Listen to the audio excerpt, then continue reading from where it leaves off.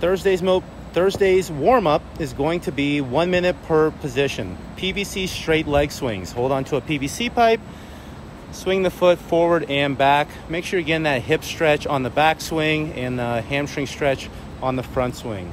Next, we'll go to PVC Pass Throughs.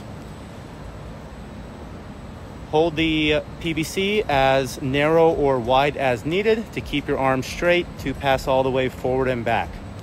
Then we're going to lay down. We'll do PVC Lift Offs. You're going to lay down facing the ground. You're going to hold the PVC pipe somewhere between snatch grip and clean grip, and then bring it up off the ground, warming up those upper back muscles that we use to stabilize the overhead squat and snatch. Then we'll stand up.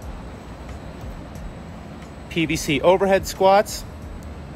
Again, take a narrow or wide enough grip to make sure your arms can stay straight and let you pass through the full range of motion, hips below knees at the bottom. Finally, a Sotts Press. Lower that barbell to the back rack, sit down in a squat hold. Here we go. Can't you do it? Pressing up.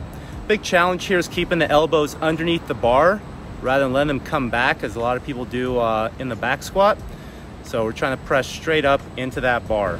Thursday's mobility is going to be 1 minute of calf rolling on each side.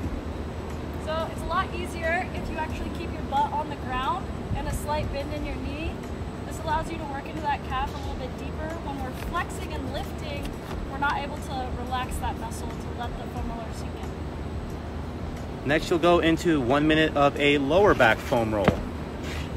So with this one, if we just lean to one side and bring that elbow down, you're going to slightly lift your hips and then roll anywhere from mid to lower back upper glute. If you keep that butt low, it's actually adding a little more pressure, versus when we lift high, we're not able to relax and let it sink into the low back as well. And finally, 1 to 2 minutes in the barbell thoracic opener. Sweaty.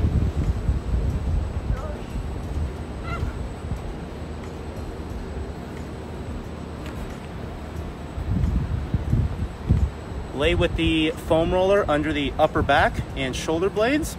If needed, you can lift your hips off the ground or widen your grip on the barbell to let yourself spend a minute or two in this position. Thursday's workout is baggage claim. It's 3 rounds for time. Start with a 400-meter run.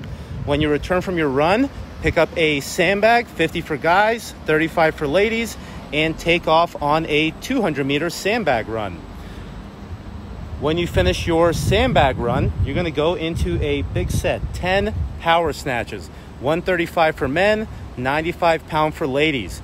These are going to be either singles or small maintainable sets, maybe 3, 4, 5 reps. We're going to set up with our hands wide on the bar.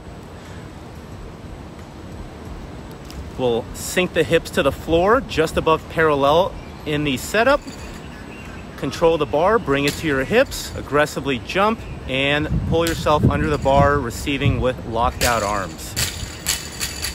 For the home gym variation, we'll do 3 rounds, 400-meter run, followed by a 200-meter farmer's carry with a pair of dumbbells or kettlebells.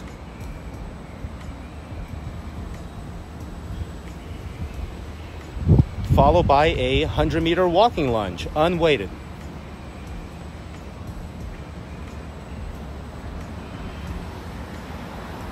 We're going to gently touch the back knee to the floor on these walking lunges.